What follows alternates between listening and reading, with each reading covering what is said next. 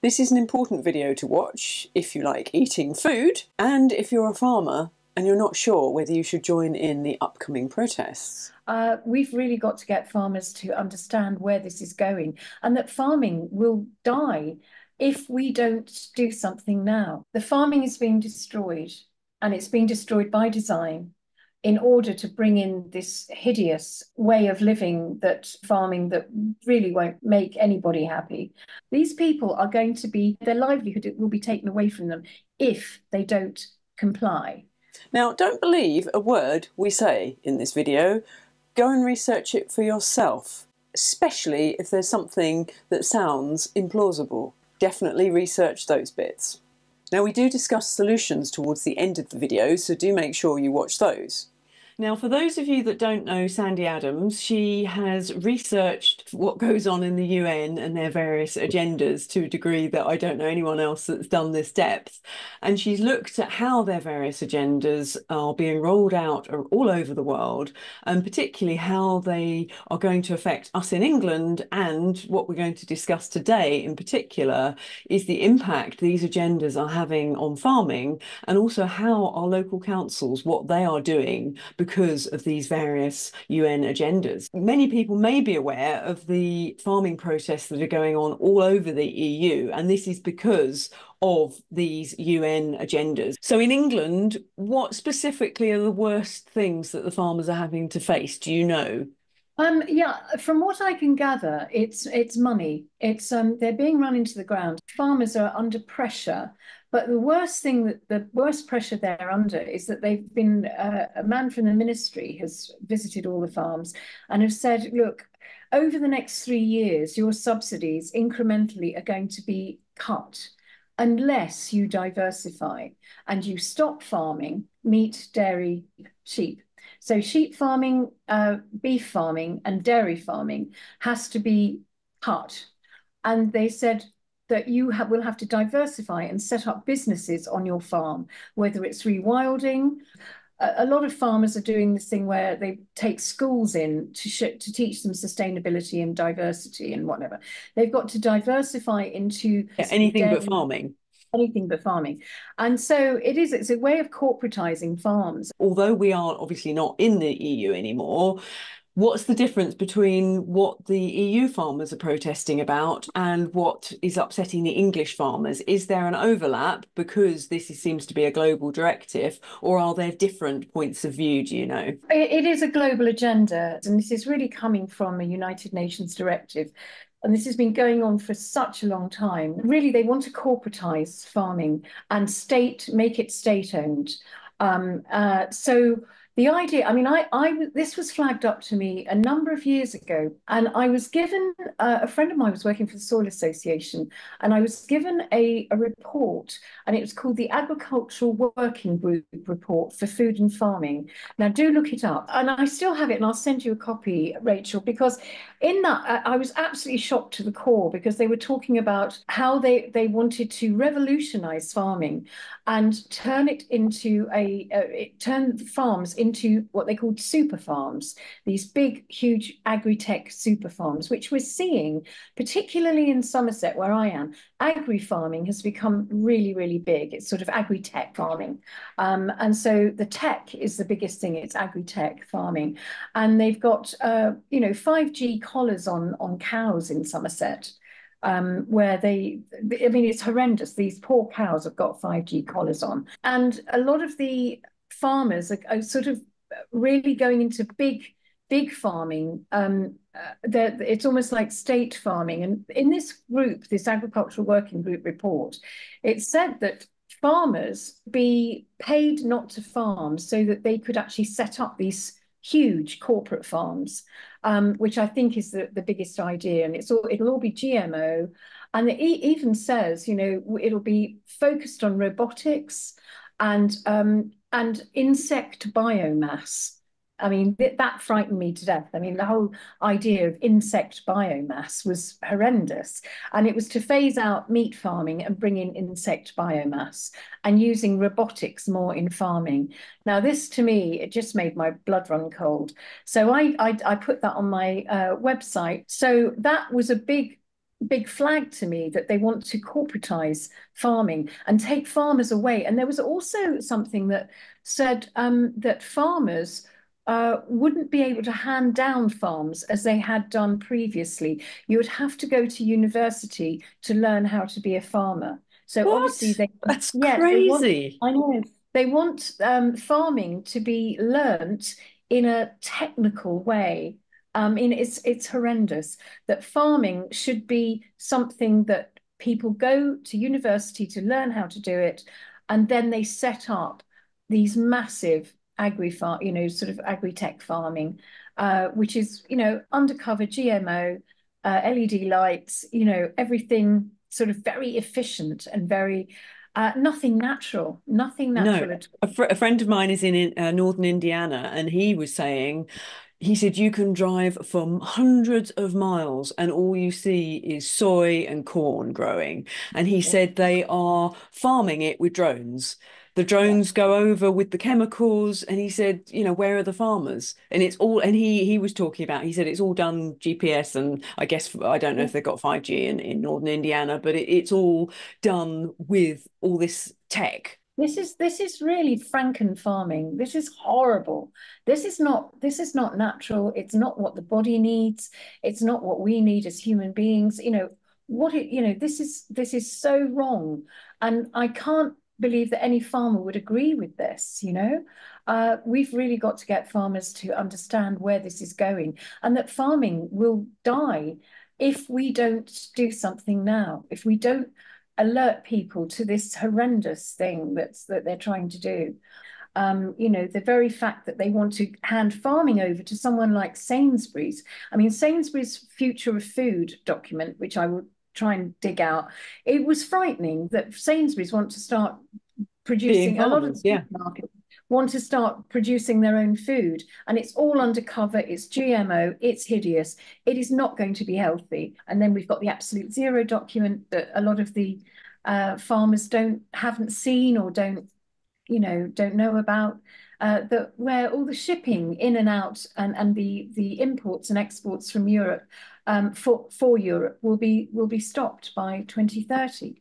So particularly England anyway. The absolute zero document really pertains to England, where by 2030 in their roadmap, and it's a big sort of color-coded roadmap of what's going to happen by 2030, is that we will have no imports or exports in or out of the UK by 2030 by air or ship. How are we going to feed ourselves if we're not growing anything? And Yes, that's the big this is what problem. really I had to read those documents myself because I wasn't just going to believe you. Yeah. I downloaded them and I read them, and that really put me into deep level of shock Yes. because all these random events and things that don't make sense, when you know what the end goal is, everything makes sense and you Mm. start to view the world in a very different way. I can't believe it myself. I mean, I think we've really got to get our act together, and we need to look for a human future of farming, being able to treat human beings and the animals well. And this agri-tech farming does neither. In fact, they don't even want animals farmed. They want us to live on, as I said, insect biomass and soya, which we know is really bad for human beings. Soya is a very bad crop. And maize, I mean, I've noticed it in Somerset. All the maize fields are waterlogged in Somerset, and a lot of farmers are being encouraged to grow maize, and it's not doing the soil any good whatsoever. No, Yeah, and all the machine, the sheer size of the machinery for this yeah. style of big agriculture, it just compacts the soil, all the chemicals that they're using, it destroys all the life in it. And you've only got to look back at pictures of people, even in the 80s. You go back to the 50s, 60s, 70s, and you can see the health of people's body. There's very little obesity, but Yeah. now you can see what. Well, I suppose there's that saying that humans are the only species intelligent enough to create artificial food and the only species dumb enough to eat it.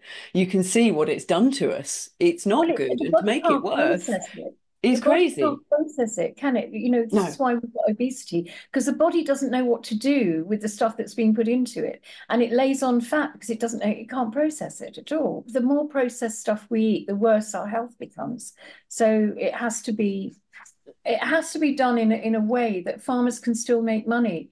Because obviously farmers say, oh, well, I would go organic, but I can't afford it. So all of these solar panels, and as you know, I've done a lot of research. We've gone to our local council talking about them, and it's horrible when you realise the production and the fact they become toxic waste when because of all the components of them. So recycling them is difficult, and you so one bad hailstorm, and they're covering our farmland with it.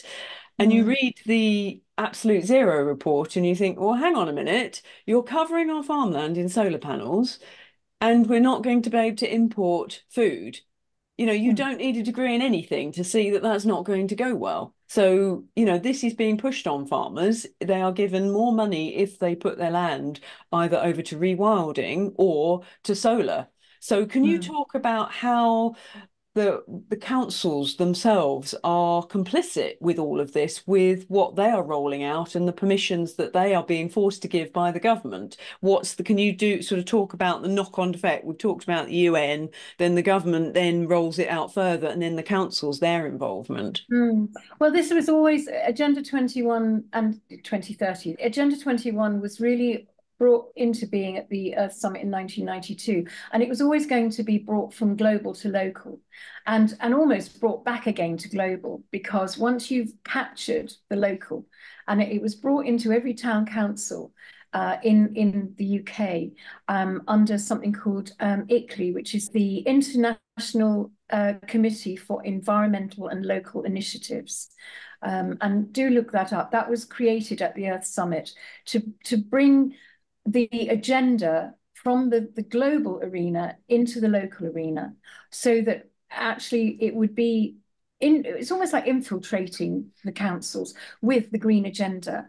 And this was always how it was going to be. And I would always ask people to read Rosa Corey's book, Behind the Green Mask. She explains this so beautifully. It really is about how the local councils were infiltrated and how they're doing this now. They've decided to create climate emergencies, to just declare them with no recourse. It's just, we are declaring, and you will find that every town council in England has declared a climate emergency. Under the basis of what? No science, no evidence of any sort, which is why we're challenging the councils now. And well done for you for challenging Yes, Colchester they've on that. they've confirmed it. They haven't given the councillors any information at all. They've Mm. just said, "Oh, the IPCC says," and that they don't. They haven't declared it. So yeah, we've got it in The writing. IPCC, They haven't. yeah, the IPCC, the Intergovernmental Panel on Climate Change, was again created at the Earth Summit by Maurice Strong and all the global billionaires that created the Earth Summit. They were oil billionaires. They'd already invested in carbon credit banks before they even started the Earth Summit. It's their way of corporatizing the entire planet. That's what they decided to do. These are businessmen, billionaires who have organized this. And I can't stress enough how this was a plan from the get-go to make more billionaires richer and to corporatize the entire planet and to capture it, so that we literally are we're like cattle, and they corporatize and monetize the whole of nature, the whole of the resources of our planet. This is how they were going to do it. And so they brought it to the local areas, you know, and now what we're dealing with now is the fallout of all that, because we've woken up and our councils haven't. They're completely brainwashed. They brought in the climate, as we know, the climate literacy training to further embed this ideology within our councils.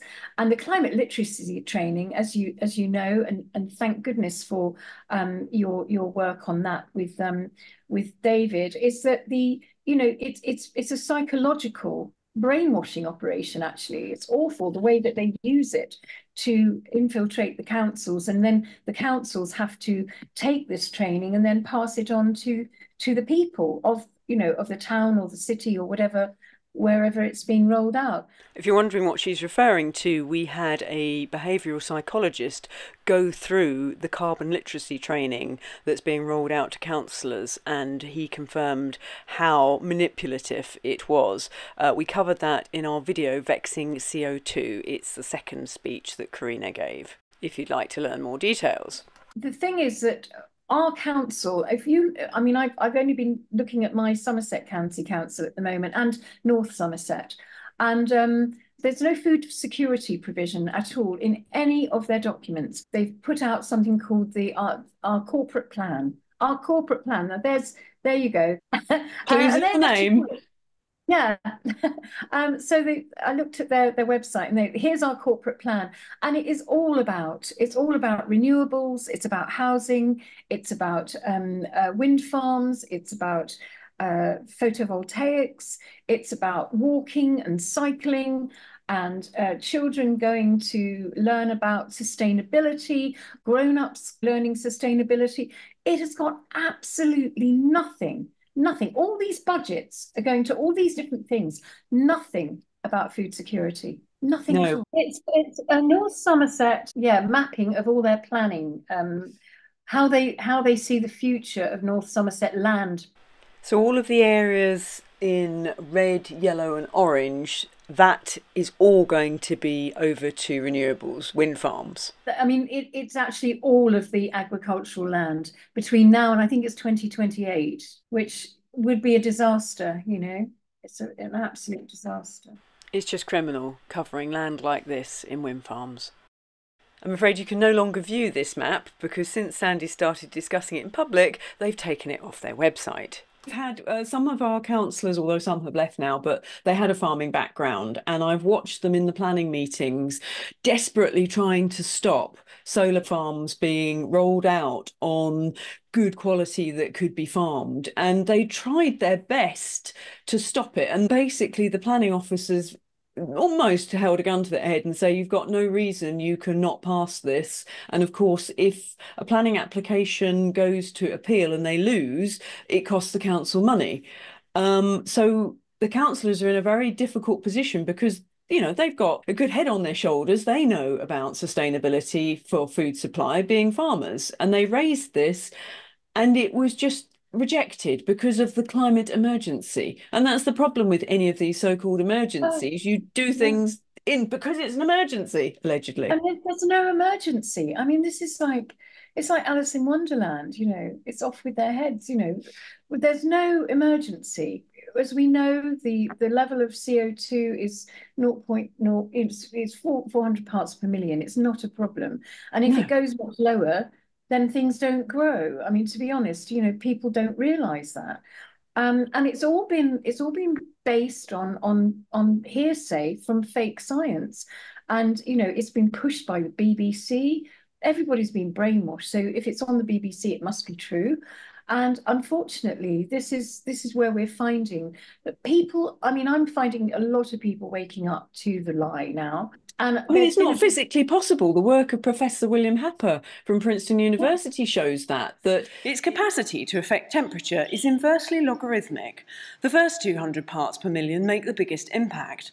Dr. Happer quantified this by saying that increasing CO2 from 400 to 800 parts per million will only increase the heat that gets returned to the surface by less than 1%. Even after we had in Glastonbury, we had the great net zero debate, which didn't end up being a debate because they didn't turn up to a debate. They wouldn't answer us. We had 4 months to try and defend their climate emergency, and they couldn't. People have to find their own way, and they do. And you've just given them the evidence. I mean, Ralph's talk was incredible. It was such a good talk to open with, and showing, you know, to have a boat, because, you know, Karina and I stand up and say our bit, but that's nothing compared to having a proper bona fide climate scientist turn up and tell you and point out to the graphs that look and show you. I mean, I don't have any scientific degree, so I feel I can't really, you know, it's not the sort of thing I could do, but there's so many people that do, and they do it well. And, you know, you've got a better understanding of it than me, to be honest, so of the science. I just know what I know, and I know that I've asked, you know, sort of people with astrophysics degrees and things like that. So I just think, well, what we need to do is really get we have got a lot of scientists on board now, masses of them, who understand what's going on. And that most people that go along with it are paid to do so. I mean, that's the problem. And Mm. that's the problem all round, really, isn't it? It's the bribery that goes on in order to push a narrative. And it's corrupt. So, those of you who are convinced that the minuscule amounts of CO2 that humans make is causing global warming, please can you evidence that? Prove it. And prove it with full chart data, not the cherry-picked data that you see in the IPCC reports, and not the computer models that are way off. Sometimes the temperatures are up to 3 times higher than the actual. No one is denying the climate is changing. It has done since time began, but to put such a complex mechanism of climate down to one tiny thing that humans produce is bonkers. So do your research. Absolutely prove it. Our local council couldn't, and if you'd like to read the email stream that went on over 9 months, just go to the Dropbox resources folder and look under email number 2. And there's some very useful links to very interesting information. So let's swing back to the farmers. What can they do? Now, my answer to that would be carry on doing what you're doing and just sell to the public, cut out the supermarkets.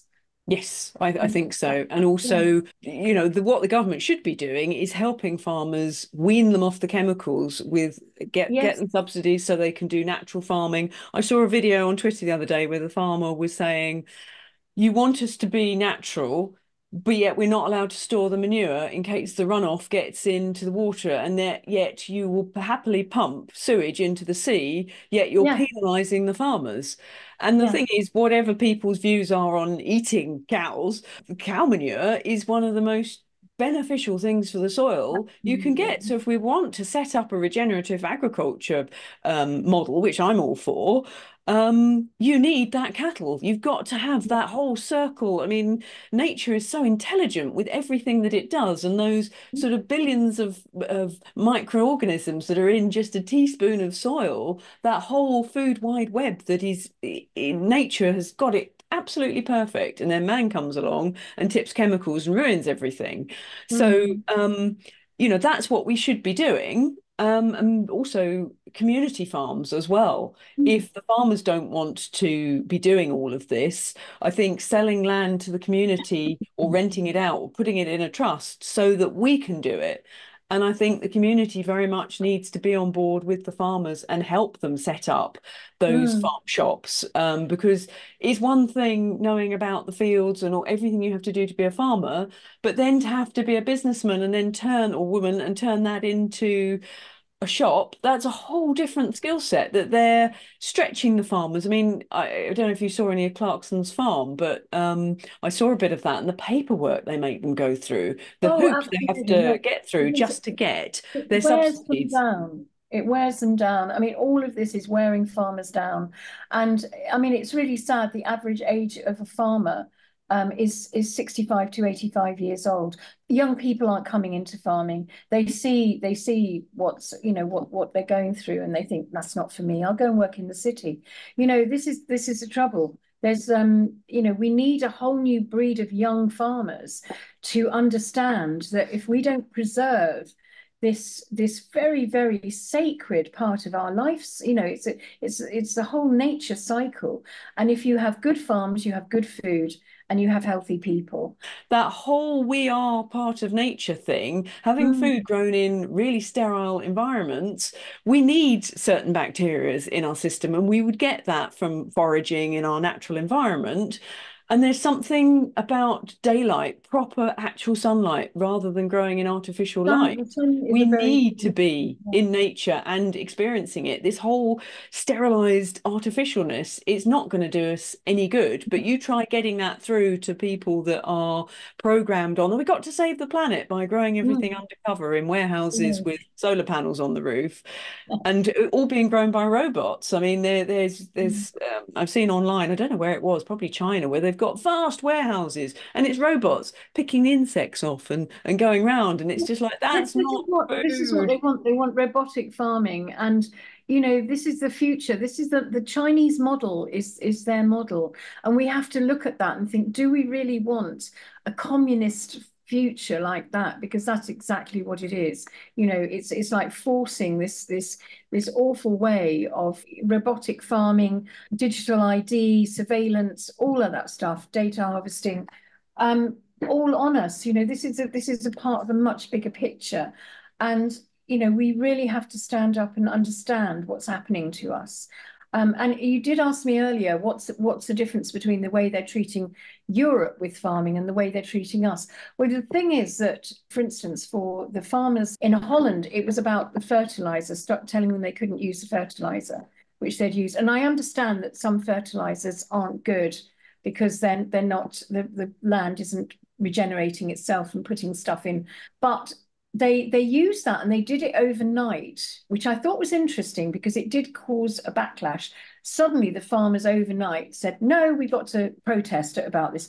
In England, they're doing incrementally. It's over this 3-year period, and they know that if the British farmers get up and fight, then they've lost it. Yes. This is why we have to do it. So, yes, it's absolutely critical that the farmers here do rise up, and there's rumblings that it could happen, very positive ones. But what's very important is the public understand why they're doing it and support them so that they know that whatever, because certainly in France they have, I don't know what they would do in England. I can't imagine it would be quite like they have demonstrated in Europe, but if roads are shut off and it's inconvenient and there's suddenly no food in the supermarkets, that gives people a taster of what it would be like without the farmers not having food in the supermarkets. So getting behind them is obviously very important. That farmers are salt of the earth, busy lives as well. They don't have time to be doing all of this stuff. They wouldn't be kicking off unless it's absolutely vital that they do so. And I know some farmers are concerned about that the public opinion, no one wants to be a nuisance. No one really wants to complain, but the stakes are so high here. And when like we do, about the UN agendas, and this is being orchestrated to be a land grab, that puts a different spin on it. Certainly my views before 2020, and probably a lot of people's, were people that work in government, they're a bit greedy, but they're a bit incompetent. You don't believe there's anything worse happening. But when you see all these agendas, you think, okay, they're probably not as incompetent as I thought they were. They're actually following or doing as they're told, basically. So it's critical that we support the farmers here and understand it. But what would you say to people to sort of get that message across a bit more, whether it's a farmer that's not sure whether they should join in, and what would you say to that? If you can see further, the next day, if you like, it's about looking towards a future where farming will become the most amazing industry again. I think a lot has been taken away from our farmers, and if they can see that they do have a future, a good future, and that the people, I did talk to a Somerset farmer this morning, and he had an idea. He was trying to rally a few people to actually take action, and a lot of them said, we don't want to upset the British public. Well, they could serve the British public so well if they actually did take action, because at the moment the farming is being destroyed, and it's being destroyed by design in order to bring in this hideous way of living that and farming that really won't make anybody happy. And all the proceeds will be siphoned off. The people will never see the proceeds of this, and neither will the farmers. So if they really want to get on board with proper farming for people, and because otherwise we'll end up with no farms, no food. And that's a lot more what upsetting to the general public than, no a farmers, few no days or food. weeks of Yeah. protesting. And I'm sure most people would rather have decent farmers markets and decent farmers shops, and cut out these wretched supermarkets who are fitted with biometrics to data surveil you and to lock you out if they so wish. And that's what will happen, because if the CBDCs come in, the facial recognition will lock you out of opening those cabinets in your supermarket. Now, this is probably going a step too far if you don't have a good social credit and if you don't come up to scratch in their sort of weird world of surveillance Yes, because they want to carbon tax us, don't they? So carbon if carbon you had carbon too tax. much meat Yeah. that week, you Oh, know. absolutely, yeah. So you'd be better off going to a proper farmer who's creating proper food and buying it from there and cutting out these monstrous supermarkets who are going along with the whole corporate plan. Yeah. Yes, there's a website, I think it's called Big Barn. I'll put the link in the description where Yeah. this is how I found all when I moved here, I found all the local farmers, but also farm shops.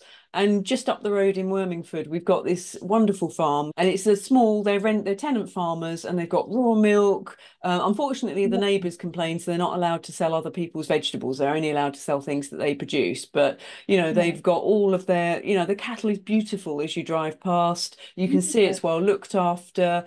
Their son raises the chickens for the eggs. He's 6, so my egg supplier is a 6-year-old, That's and we lovely. might be 7 by now. But anyway, so it is a lovely family business.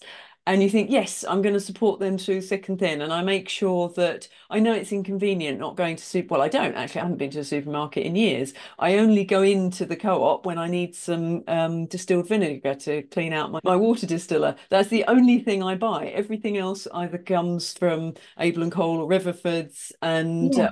talking of Riverford, Guy Watson, he put forward to Parliament, didn't he, recently, about he wanted fair pay for farmers because dealing with the supermarkets, they put them on, I think it's 180 or certainly 90 days credit, if not 180.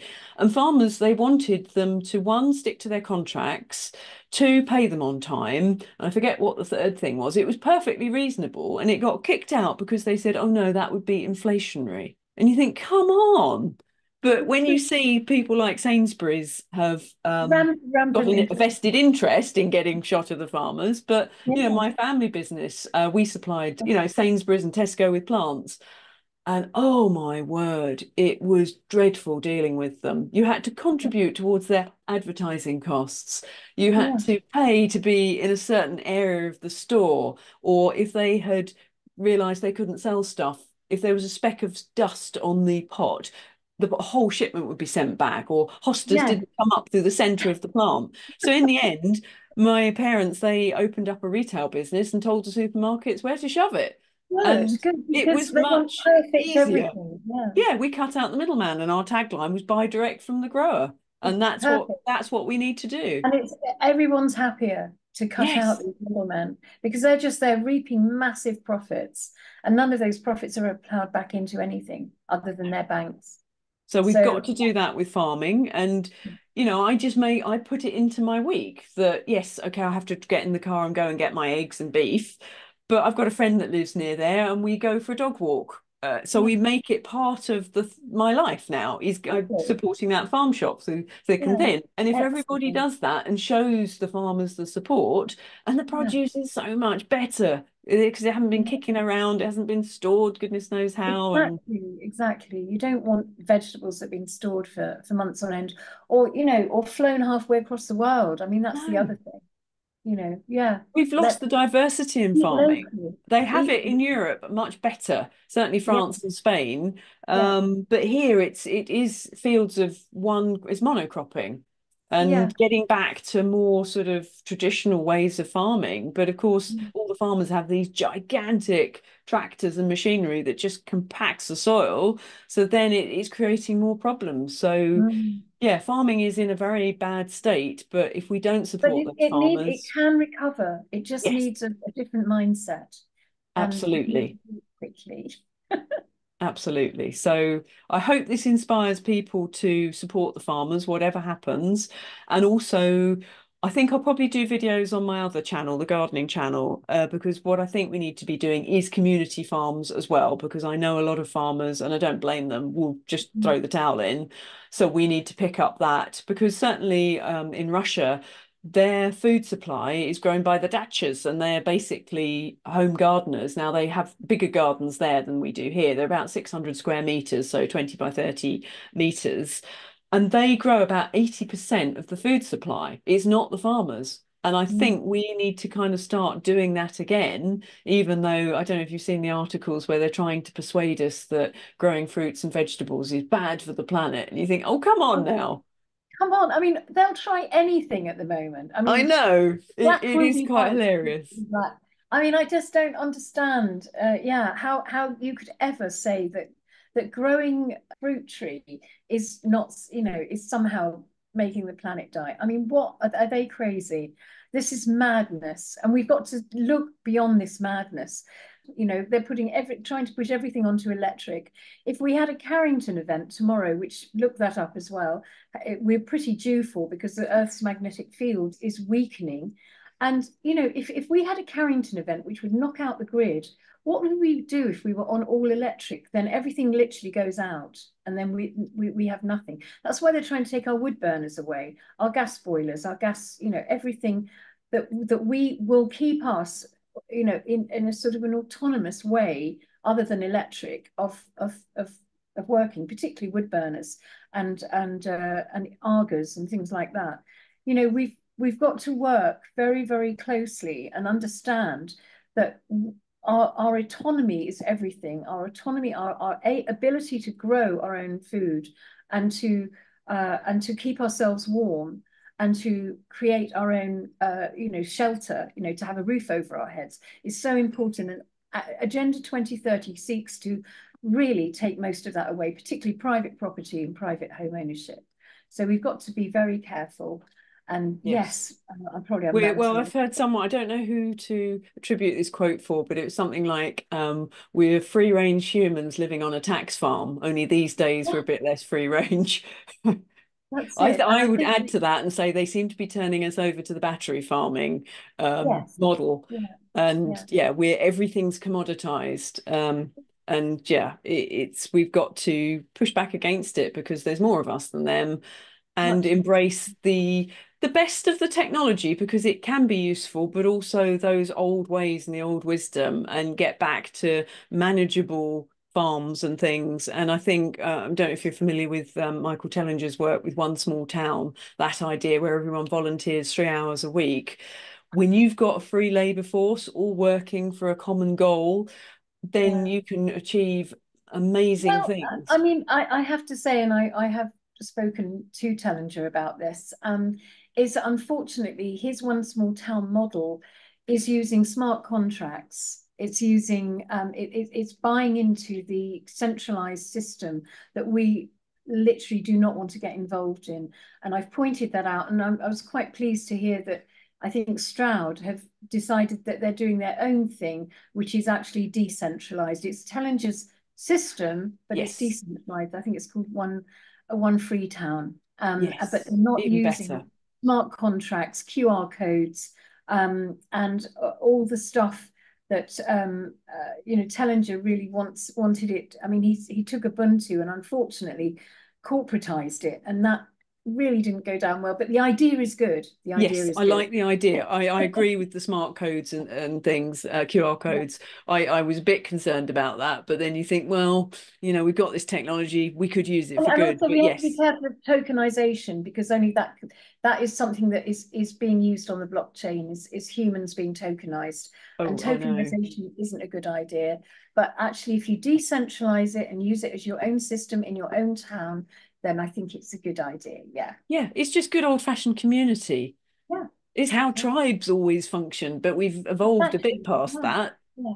And we looking need to after try one and get another. back to that. We need to get back to that and have, this all of this happened when really, Europe, all the borders, they wanted a borderless Europe and all this sort of thing. No, we need our national sovereignty, and we need our villages and with their own little customs. And if you take that to the bright wider point, it's your country with its own customs and its own food supply. We need to have that whole thing of sovereignty, whether it's personal sovereignty, bodily autonomy, whether it's sovereignty within your community or whether it's sovereignty within your nation. We need it. And we don't want to be a universal, like one big, and this is what it's all about. It's one world government. And that's partly what the European Union was sent to do. Most farmers gave up farming when it was taken over by the EU because of all the rules and regulations. All of that destroyed our farming, I believe. It destroyed our fish industry. It destroyed our dairy industry. It destroyed everything. We need to go back and actually have our proper farms back. Yeah. Yeah, absolutely. It needs to be people and planet before profit and politics. Yeah, exactly. That's what we need. Mm. Brilliant. Well, thank you so much for your time today, Sandy. Much appreciated. And yeah, we've got to get, please share this video far and wide because it's very important that the public know this isn't just farmer drama kicking off. There's a really good reason for the farmers to take to the streets in their tractors when they're busy people. You know, they're not Yeah, just doing very it for busy. fun. Thanks, Rachel. It's been lovely. So in this video, we've barely scratched the surface of the delights that they have in store for us. I've done a few more in the 15-minute nonsense video, which I recommend you also watch, but even that only just scratches the surface of the utter delights that are coming our way if more and more people don't start to see this and don't say no. So research these things yourselves and come to your own conclusions. But spoiler alert, it's not good. Right now, we collectively are staring down the barrel of a gun. Well, those of us with our eyes open are. A lot of the population are gripping their eyes tightly shut, not wanting to see it. And yes, that's an option, but regardless of whether you open your eyes or not, that gun is still pointed at us. And what's worse, it's our fingers that are pulling the trigger by following the orders and instructions of the powers that shouldn't be. So we all need to stop doing that and start looking out for one another. So those of you in any form of government, be it central or local, you are complicit in this if you keep going along with it. And yes, we know you are bound by your rules and regulations, but unless you are putting food security into your local plans or whichever plan it has to go on, then you are complicit and you and your family have to eat food as well, do you not? So it's in everybody's interest that we work together. So we do need to take action now, peaceful action, but action nonetheless. The whole English keep calm and carry on will be our downfall. Keeping calm, yes, absolutely. Keeping peaceful, 100%. But carrying on, no. We have to make change and we have to be the ones that do it. And we have to do it before the digital IDs and digital currencies come in, because when they do, it'll be pretty much game over and much harder. Right now, we have a window of opportunity that we must take. For those that like the idea of community farming, I strongly recommend you watch a wonderful movie documentary called The Biggest Little Farm. That shows you what it's like if you've got absolutely no farming experience to then go to create an organic, regenerative farm. You'll get a big dose of realism in it, but at the same time it is very inspiring to watch.